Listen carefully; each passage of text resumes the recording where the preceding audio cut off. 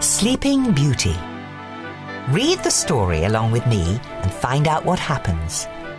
You'll know when it's time to turn the page when you hear this sound.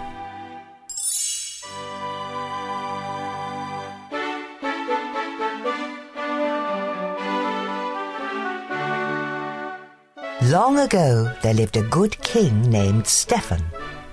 For many years, King Stephen and his queen wished and wished for a child.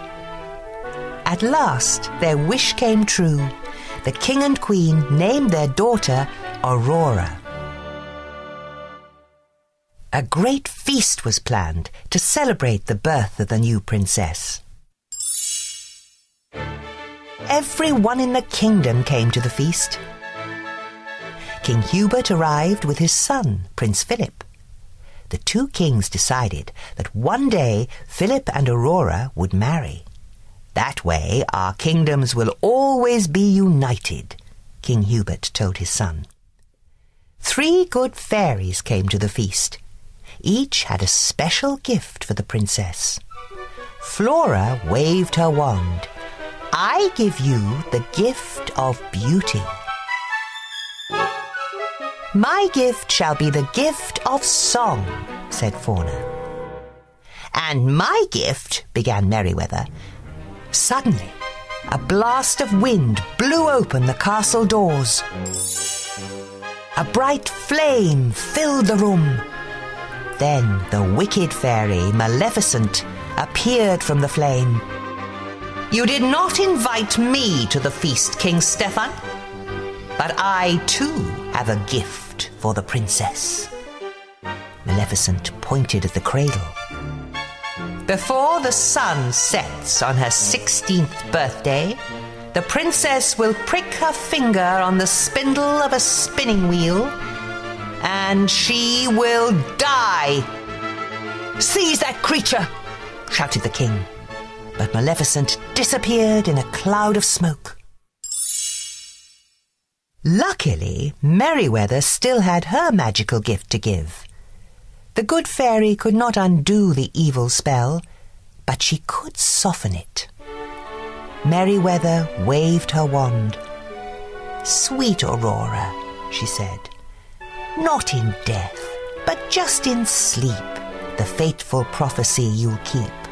From this slumber you shall wake, when true love's kiss the spell shall break. King Stephen had all the spinning wheels in the kingdom burned. If there are no spinning wheels, he told the queen, our daughter will be safe from harm. The 3 fairies knew Aurora still wasn't safe. Flora had an idea. The fairies would secretly raise the princess themselves in a cottage in the woods. And no magic, Flora told the others. Then Maleficent will never be able to find us. The fairies explained their plan to the king and queen. Reluctantly, the king and queen agreed. That night, 3 peasant women left the castle with a small bundle. The 3 women arrived at a cottage nestled deep in the forest. We must never call her Princess Aurora, Flora told the others. Her new name is Briar Rose. 16 happy years passed. Briar Rose grew into a lovely young woman. She did not know she was a princess, and she had never heard of the evil fairy. But Maleficent had not forgotten the princess. For years her soldiers had searched the kingdom. At last, they gave up. We checked every cradle, they told Maleficent. Fools, she shouted. You've been looking for a baby all these years. Maleficent turned to her pet raven. You are my last hope. Search for a maid of 16 with hair of gold. Go and do not fail me. The raven flew off into the night. The next day was Briar Rose's 16th birthday. The fairies wanted to surprise her with a party, so they sent her out of the cottage. "We need berries," Fauna said. "Lots of berries," added Flora. "Don't hurry back," called Merryweather. The fairies set to work. Flora made a dress, Fauna baked a cake. "This dress looks awful," declared Merryweather. The fairies needed a little magic. Meanwhile, Briar Rose was singing to the forest animals. She told them all about a prince she had met in her dreams. Nearby, Prince Philip was riding his horse. When he heard Briar Rose singing, the prince couldn't resist joining in. For a little while they sang and danced together. "What is your name?" Prince Philip asked. "Why, it's—" Just then, Briar Rose remembered that she was not allowed to talk to strangers. "I have to go," she said quickly. "When will I see you again?" asked the prince. He'd already fallen in love with Briar Rose. "Tonight. I live in the cottage in the glen," she called as she hurried away. Back at the cottage, Fauna had fetched their magic wands. She waved her wand. Now the cake was perfect. Flora changed the dress she had made into a beautiful pink gown. "It should be blue," said Merryweather. She made the dress blue. "Pink!" shouted Flora. The fairies kept changing the dress from pink to blue, and blue to pink. Pink and blue magic dust flew everywhere. Maleficent's raven saw the magic dust flying out of the chimney. He had found the princess. Back he went to tell Maleficent. Just then, Briar Rose returned to the cottage. "Surprise!" the fairies shouted. "Oh, this is the happiest day of my life," cried Briar Rose. "I met the most wonderful young man. He's coming here tonight." The fairies could see she was in love. "But that's terrible," said Fauna. "Why?" asked Briar Rose. The fairies told Briar Rose that she was really Princess Aurora. She had to return to the castle that very night, and she had to marry a prince. Aurora was very unhappy. She would never see the young man she had met in the forest again. Yet everyone in the castle was happy.